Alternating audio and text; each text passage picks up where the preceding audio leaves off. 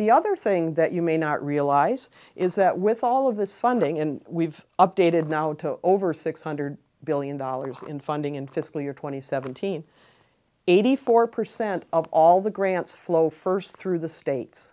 So you may have a direct relationship with the federal government on your grant, or maybe you're getting funds passed through a state. But if you don't have a relationship with a state agency, if you don't have a relationship with HHS, you might be missing out on some of the biggest opportunities for funding.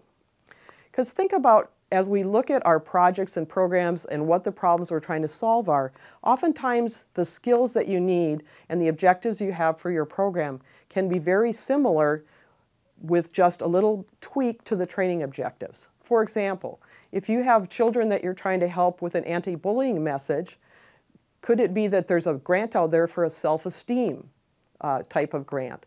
And both of those things are going to have similar needs and helping kids be more confident and things like that.